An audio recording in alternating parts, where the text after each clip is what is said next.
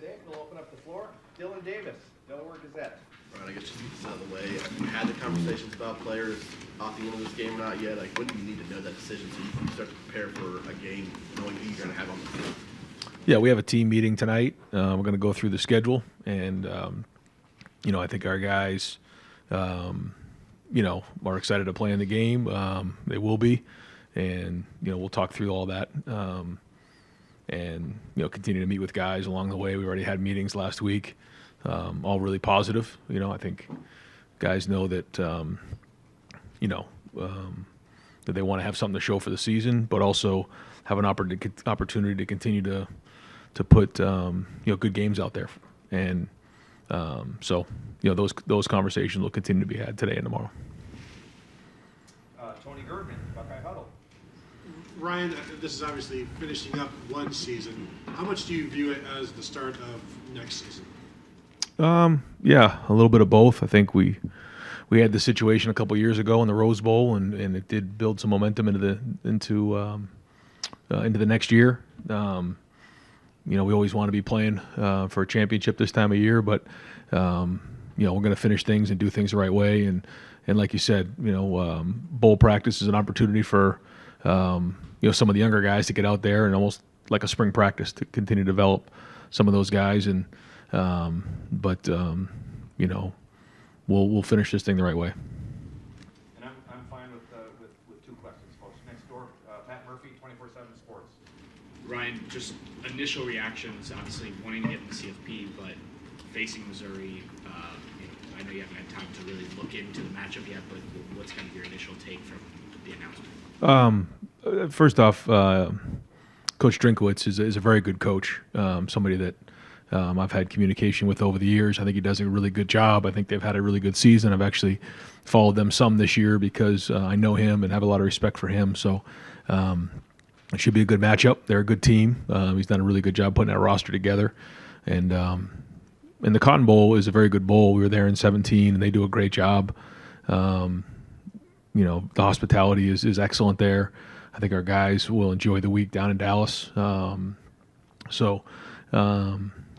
know we have a good opponent and a great venue.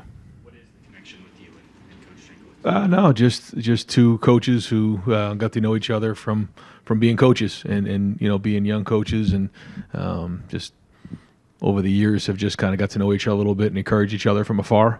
So I think there's mutual respect there. Stephen Means, Cleveland.com. Right, last year, obviously, you were waiting to see if you could still potentially get into the college football playoff, even with the loss to Michigan. You mentioned this is a little similar to 2021, but you had a young team, then so you had maybe a little bit more optimism about how you could use that Rose Bowl. What has been the last week in this building, and how do you approach a game when there's a good chance that regardless of who plays or doesn't, there might be a significant reset in what the roster looks like going forward? Well, I think a lot of our guys, were certainly disappointed last week, and we did have a practice last week. We got together, we had a team meeting, and we knew that there was going to be a new target this weekend. We weren't sure what it was going to be, and there's a lot of prideful guys on our team, and so they're going to use this opportunity to either finish things out the right way or build momentum for next year. Joey Kaufman, Columbus Dispatch. Ryan, Jim was connected with the Duke head coach and John Boswell. I know you probably won't comment on searches, but just what's your expectation with him and just being in his current role going forward, obviously? Yeah, no, he communicated with me that they had reached out, and so I know he was still in the mix there and having communications, and we'll kind of deal with it. But that's part of this time of year with job searches, and I'm sure our guys are going to continually be sought after. We have a really good staff, and Jim's a great coach, and he'll continue to have opportunities. But I know he's very happy here at Ohio State as well. You said lines of communication are open. How do you sell his current job? Do you make a hard pitch? How do you I guess communicate with Jim about that? Those are kind of private conversations, but we talk through things, and I always want to make sure that guys are being loyal to the program, but at the same time also have opportunities for their families. So it's not something as the head coach, you love to deal with, but at the same time, it's part of the job. Austin Ward, podcast. Ryan, do you anticipate making any changes on your own to the staff? And what would the timeline be for that? Yeah, I mean, every year we're going to look at that, and whether it's guys having opportunities to go other places or, changing things up, we always got to look at that. But I don't have any updates right now or anything like that going on. But that's something we always do. We evaluate it every year. Would there be any urgency to be able to make those moves now? You're not in the playoff, and they could, like a coach maybe could go on the road. I mean, this seems like it's different than maybe other years to weigh that out and what you need to do now. Yeah.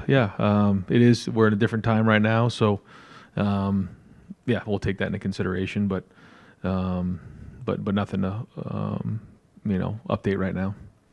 Was the 500th question of this fall's press conferences, just FYI. Dan Hope, 11 Warriors. Ryan, with this not being a playoff game, do you look at trying to get some of your less experienced players more reps in this game, or do you just look at it as putting up the best possible lineup to win? Yeah, we want to win the game. Certainly the reps in practice leading up to the game, will be spread around pretty good. But when it comes to playing the game, we were going to win the game, and that's the number one thing. And again, Cotton Bowl is a great bowl, and we have a really good opponent. So, we're going to put the best guys out there to win the game. Specific to the quarterback position, do you go into this bowl game with Kyle's our guy, or do you give Devin and Lincoln a chance to, push him in both practices? Yeah. All things that, we'll look at. And it's not just in that position, it's all positions, trying to figure out, and it'll be good too, just to get out there and have these guys practicing and working, because, there's a couple different phases to the bowl practice. You kind of have your fundamental period, then you have your game planning, and then you have your practicing at the bowl site. And, there'll be several practices to kind of get evaluations. We'll be competitive early on and going against each other, and we'll keep looking at it, and ultimately it's going to be, who gives you the best chance to win a game. But like you said, some of the young guys, at certain positions will have an opportunity based on how they practice in the bowl practices. Brendan Gulick, Buckeyes Now on SI. Ryan, there was a 14-0 team, conference champion, left out, and I think there's a lot of people around the country that are a little worked up about that. As a head coach who prioritizes win at all costs, to know that ultimately wasn't enough to get a team in the playoff, how does that sit with you? I just, coming off of our game that, we didn't finish it out the right way, then, that's what I've been focused on. I haven't really got too much involved with it. I've always felt like, conference champ, deserves to be in the Final Four. But I guess this is the last year of that. But I'm probably not going to get into all that right now. Just, got my team to worry about. And as you consider future non-conference games, do you think that it is still an incentive to play major teams like, for example, this year Notre Dame, or the games you have on the schedule against Alabama and Texas and Georgia?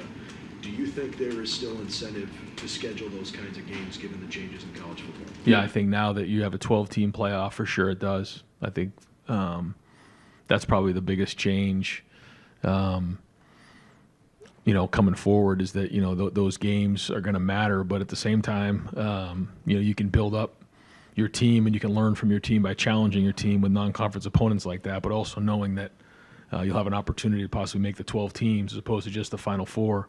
As you can see, it got really tight this year. So I think it's going to be a different, whole different, end of the season next year. But I think it's great to challenge your team, find out where you're at, and grow as the season goes on. We did that this year by scheduling Notre Dame, which I thought was great, the last 2 years. And I think, we learned a lot about our team early in the season. But yeah, it'll be much different next year, and I think it's a good thing. Don Berry, WBMS. Coach, you've had a week to reflect. As you look at the tape, you said you wanted to look at it before you. What jumped out the most in that game?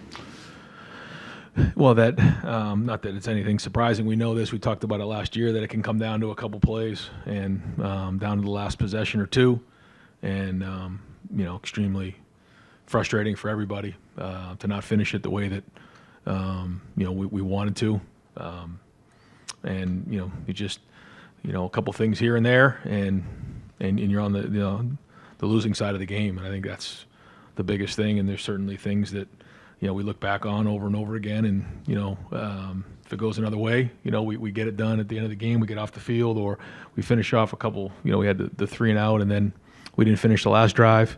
I mean, it came down to the last possession, and to not get it done, it certainly leaves a mark. And it's not something you just get over, because, as we know, that's the #1 goal year in and year out. So, yeah, I mean, that's probably the biggest thing that jumps off the film. To come that close, do you welcome this? If this was next year, you guys would be in the playoffs. Are you a guy that's welcoming the extension? I mean, it is what it is. It's not for me to decide. It's already been decided. So it's not going to change the game at the end of the season. That's still the #1 thing we got to get done, and that'll be our focus again this year. Kellyanne Stitz, WSYX. Coach, how have you seen Kyle McCord handle that loss and now move forward on to the next one? Yeah, it's not something that you just move on from. We know that.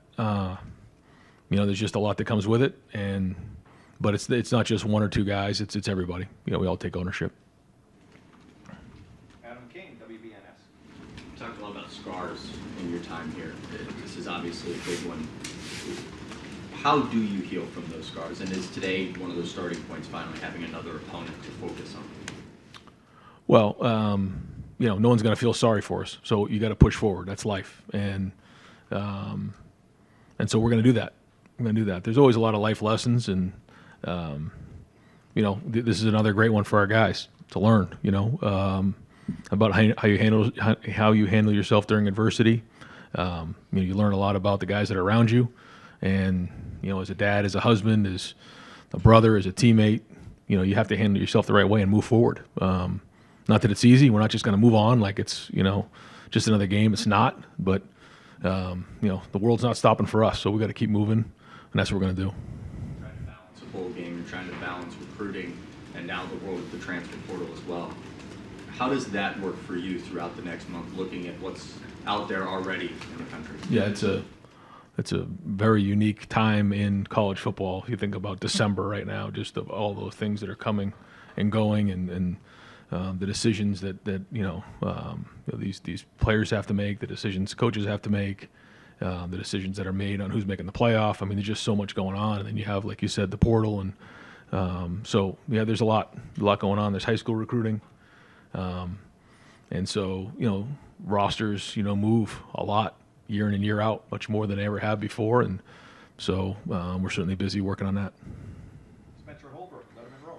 Yeah, right, with the transfer portal opening this week, you guys seem to be a little bit more aggressive in that area last year. Is that something that you guys expect to continue? And did you like the way that you guys attacked the portal a little bit differently last year? Yeah, it's inevitable. I think early on it was, you use it when you need to, but the way things are now, I just think year in and year out, the majority of teams are going to see turnover.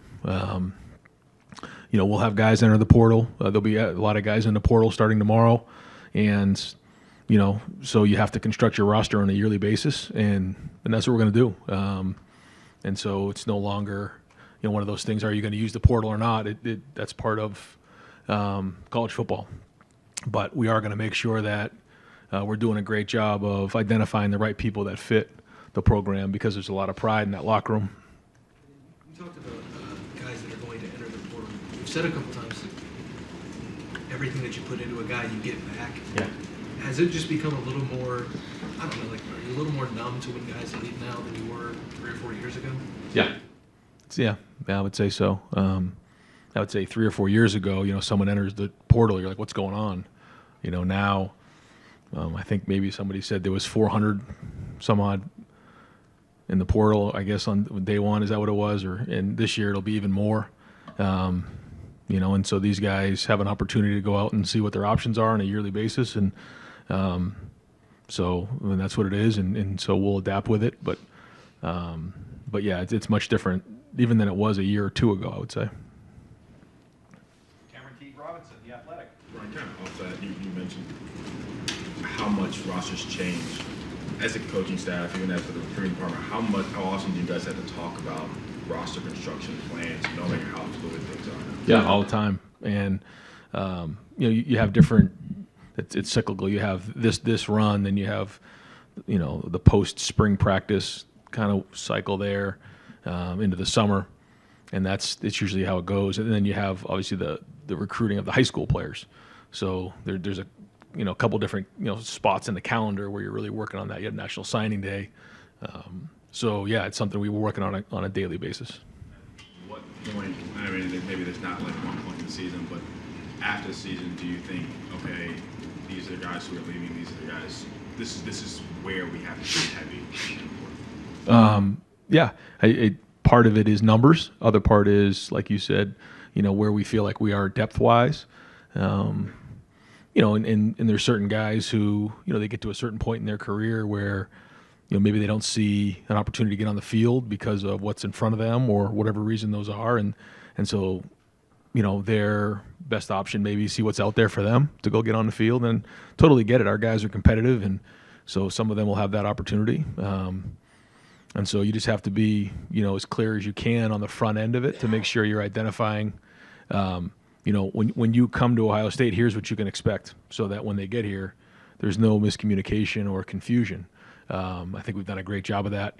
But there's going to be guys who decide that maybe there's another better option for them out there, and so maybe a fresh start is good. But at the same time, we'll look out there to see what's in the portal and who may fit what we need. Bill Landis, the podcast. Ryan, do you feel like ultimately you got the level of quarterback play that you need for this team to achieve its goals this season? Well, when you come up short, the bottom line is you got to look at everything, because you didn't get it done, and that's the thing that it's just sobering here at 11-1. You come up short in the last possession, it's just not good enough. So you got to look at everything, and we will look at everything. Into that position, I know you said to Dan that you'll go through bowl practices, guys like Lincoln and Devin might get some opportunities there. As you stand here today, assuming Kyle does not decide to go to the NFL or elsewhere, is he definitely your starting quarterback for next season, or how do you, evaluate that at the moment? I think that's kind of a long way away right now. We're gonna get back to work here. We'll probably we had a practice last week. We'll have a practice coming up this weekend, and the guys will get out there and compete and grind, and we'll take it from there. I can't sit here and tell you I know for sure about any of those things right now, but everyone's going to have an opportunity to compete and get after it during bowl practice, and then when it's time to go play in the game, we'll figure out who should get the reps and go from there. So yeah, I don't really have a great answer for that just yet. Andy Backstrom, Letterman Row.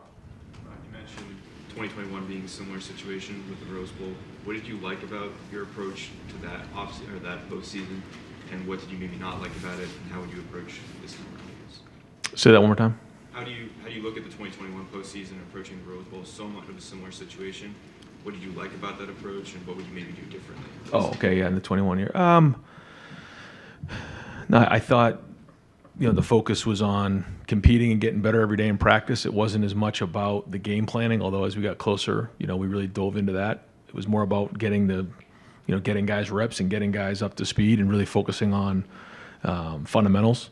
And then, I want to make sure that, it's been a rough week here, and I want to make sure that when we go in the bowl, these guys are, they are going to at least enjoy the fact that, they're going to be in Dallas. It's Christmas and those type of things. So, I want to do everything we can. The Cotton Bowl does a great job to make sure that, they're enjoying the experience too. I think we did a good job of that in the Rose Bowl. And so we'll do that again here at the Cotton Bowl, but we also know we're there for one reason, that's to win a game. So I think it's that balance that, we found did a nice job of in that game. And, but I think, year in and year out, you learn more and more about how you want to prepare in the bowl. It's, you also, want to make sure you're not overdoing it. And that balance is critical. I think we found a decent balance the last couple of years in that area. Nathan Baird, Cleveland.com. Last year at this time, came out of the game and we're talking about going into the playoff wanting to play loose and aggressive, and kind of seemed to be at the time kind of a a doctrine you were putting out there for how you want to play. As you look back at the last game, do you feel like the team met that standard? Yeah, going in, I felt like we did. I felt like, we didn't overdo it. Certainly everyone knows that it comes down to one game every year, and we live it 365 days in this building. So I think sometimes you can overdo it. I don't think we did that. And so, yeah, you look at everything you do, and certainly, you look back on everything you do and try to figure out, where it didn't work. So we'll do it again this year and keep swinging at it. I just want to clarify something else you said to Bill about the quarterback situation. So are you open right now to some sort of a timeshare in the Cotton Bowl as it relates to quarterback right now? Or do you anticipate it just being Kyle's job like it would be if it was any other game? Yeah, I'm not going to really get into all that right now, and I don't think I'm there yet. But, yeah, we'll just kind of see how practice goes. Steve Hellwagen, 24/7 Sports. Yeah, Coach, I'm curious, mental health is one of your big initiatives, obviously, and I don't know any other way to put this, but Kyle was one of the most vilified people around after that game by a lot of people. Talk radio, message board, social media, etc. Have you guys had internal discussions with him? He seems like a pretty solid, strong kid, but internally you never know how somebody's going to deal with that, and people lose perspective. What have you done maybe to counsel him and help him through that? Yeah, well, you try to build up the best you can early on, and build up that armor ahead of time, and then obviously follow back up with it to see how things are going, which all happened. But yeah, not sitting here saying it's easy. It's not. There's a lot that comes with it, and just because you identify that early on doesn't make it easy. So we've got a lot of people who care about him around here. Transfer portal, social media has already released 4 or 5 different guys off your team. Evan Pryor, I guess, just within the last hour posted he's leaving. Just your thoughts about the guys who are already kind of put in there, and without identifying 1 or 2 of them, are there some guys who have put in that you're going to work really hard to make sure that maybe they consider staying? I don't know, what's your thought about that? Yeah. Well, certainly there's going to be conversations with a bunch of the guys. That's just kind of the way it is right now in college football. But yeah, we're gonna try to do everything we can to have the best roster year in and year out.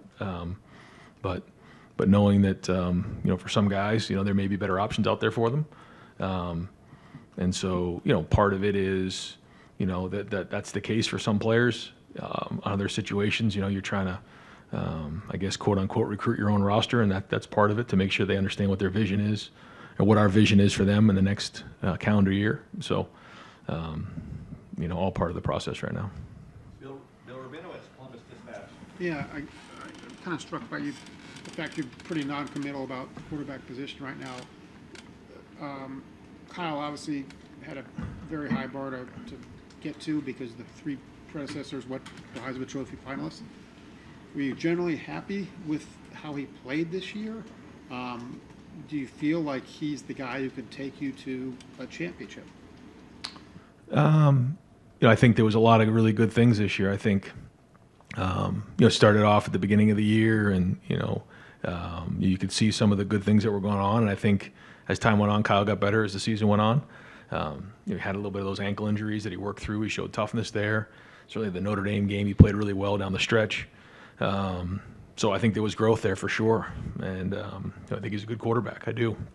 So, you just after every year you kind of evaluate everything and try to figure out what to do next. But I think there was a lot of progress made this year. And in terms of, you're the coach, you get to take even more heat. Losing the Michigan 3 times in a row, obviously you got to get.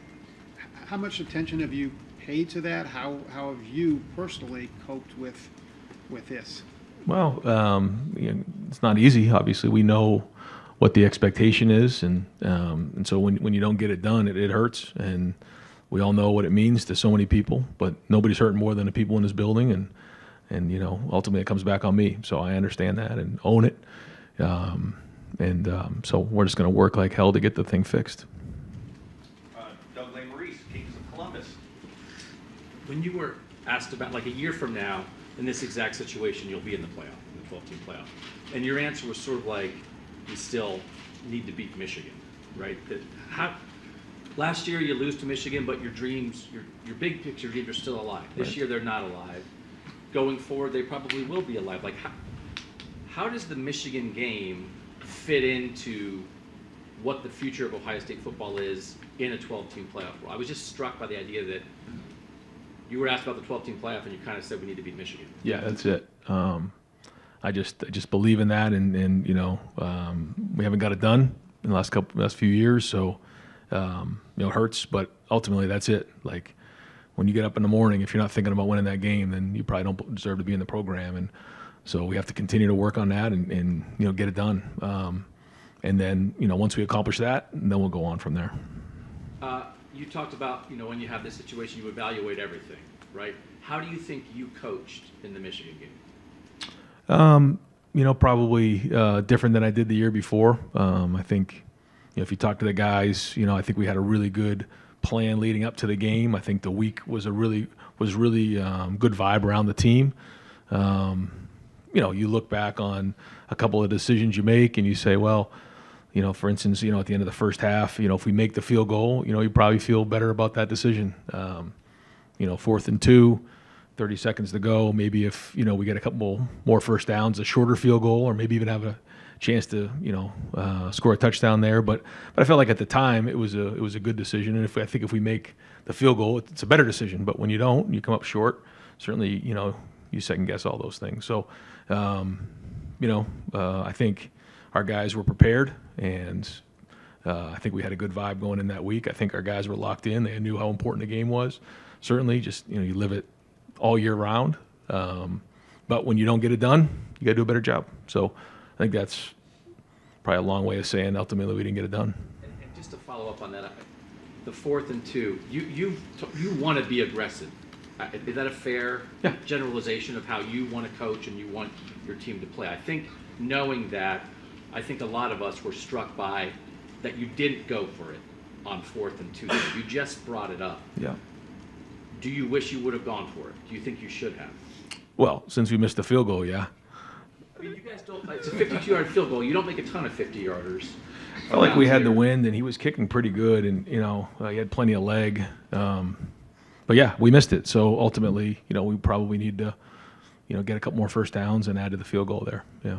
And I don't need to belabor the point, but I think it's so sort of like important for the history of this game that, again, even like Nathan mentioned, of like you've talked about, like you want to let it rip a little bit, right? It just felt like that was maybe like a let it rip. I guess, but with 30 seconds left, I felt like, it wasn't like we had a bunch of time to go score a touchdown there in my mind. I felt like, 4th and 2, maybe you add to the field goal. Maybe there's enough time to throw in the end zone, but at that time coming out of the first half, I just felt like, all right, if we can get 3 points here, that'd be a heck of a thing. 4th and 2, not 4th and 1. But yeah, you're right. It didn't work. So, ultimately, you get second guessed on all those things. And, yeah. And finally, Tim May Show. Yeah, you almost sound like some of the fans afterwards. If you'd known this was going to happen, you would have done this, right? Right. I mean, that's inevitable, right? And yeah, I mean, if it's a great call when it works. Yeah. And when you don't, but that's part of it, and that's what you got to own as a coach. How long does that stick with you, though, Ryan? Have you spent all week waking up early, going to bed late? I mean, what has that been like for you? The vitriol from the fans, et cetera. But what's it been like for you? Yeah, that's not so much what keeps me up. It's just the players and the opportunity. Yeah, that's why you don't get any sleep. It isn't about all the other stuff that comes with the job. And what matters is the players. What matters is what that game means to so many people. And so yeah, it certainly does. It hurts. And you asked how long is it going to stay? It'll stay forever. That's part of competing. And two other quickies. Going to 12 next year, are you a fan or not a fan of keeping league championship games? Because it would seem like if you've got 2 teams in the top 2 and 4, top 4 or whatever, why would you put either one of them in jeopardy of, losing it? Yeah. What are your thoughts about that, about a league championship game and what it adds and detracts from this coming mix? yeah, I think that there's a lot of great conversation about that. Some conversation that we had on our league meetings just surrounding that. I know that the conference championship game means a lot to the league, and but when it comes down to it, I think you have to consider what does that mean when you're one of the top two teams in the conference, and then you're playing each other for that moment. So, but I think being a conference champ should really matter, though, in being ranked in the top 4 moving forward. Yeah. But that's a real high intensity game. If Yeah. it's adding another game to That's right. what's coming, right? I mean, from that standpoint. Yeah. How did your team come out of that game this past weekend physically? Yeah, we were okay. Yeah. And one last thing, are you guys in the market for a quarterback in the transfer portal, this coming transfer portal? No, I mean, right now we're not actively out there, searching for anything other than we'll see, kind of what the next month brings, and in all positions, so I'm not going to sit here and get into specifics on each of those positions. We like the guys that we have at a bunch of positions, but we're going to make sure that whether it's numbers or depth, that we have the right guys in the right spots, sort of like we did last year. But I just think there'll be more movement this year probably than there has been in the past. Just like seems like every year that's happening more and more. So we'll adapt accordingly. Thank you. Coach, thank you very All much. right, guys.